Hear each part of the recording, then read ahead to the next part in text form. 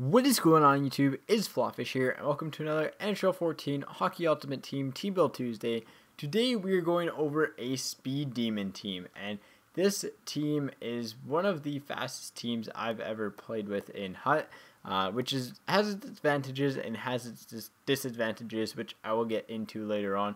But let's get right into the team build here, and we're starting things off on the first line with player of the game Hagelin, who has 92 skating, and he's very, very fast. Player of the game Sagan, and Mason Raymond. Again, this line's pretty stinking fast. I think Raymond's actually one of the fastest players on this line, just from in-game play, but Hagelin's up there as well. And on defense, we have the Johnson brothers, who are both very, very fast, both very good defensively.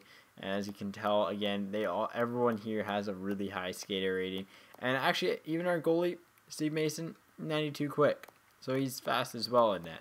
On to the second line, where we have player of the game Zook, star of the week regular Duchesne, and then star of the week Kovalchuk, who's got, again, phenomenal skating stats considering his size.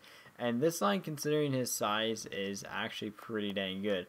Defensively, Mata only has 88 in his skate category, but he seems to play a lot faster with that. And paired with Brian Campbell, like, he can keep up with Campbell, and Campbell is ridiculously fast. Again, another really, really important fast line there. And again, you're going to be causing a lot of turnovers, and if you can keep the pace of play up in the other team's zone, you're going to be golden. And if you can play good on a counterattack, again, you're going to be golden. On the third line, this line definitely very, very, very quick. Again, lots of good players on this line, actually.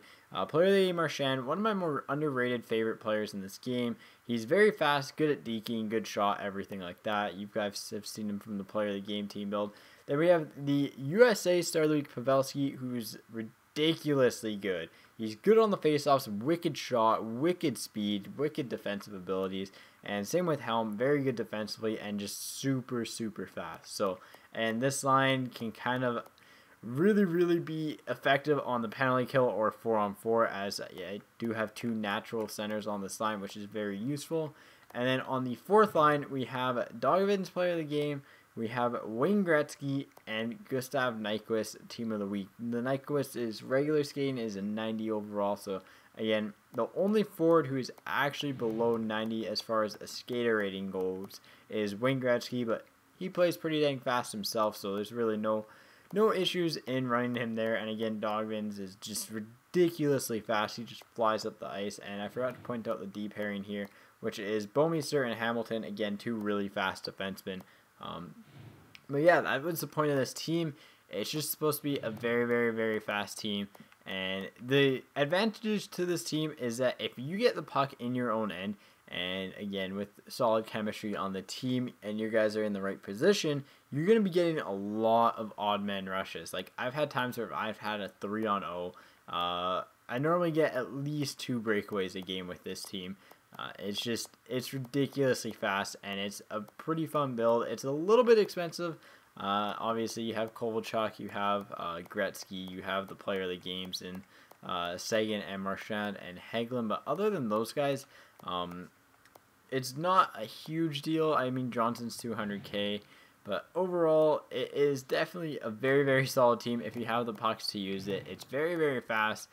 While it's missing some strength in it, which I do kind of miss having, is people who can absolutely flat out lay people out.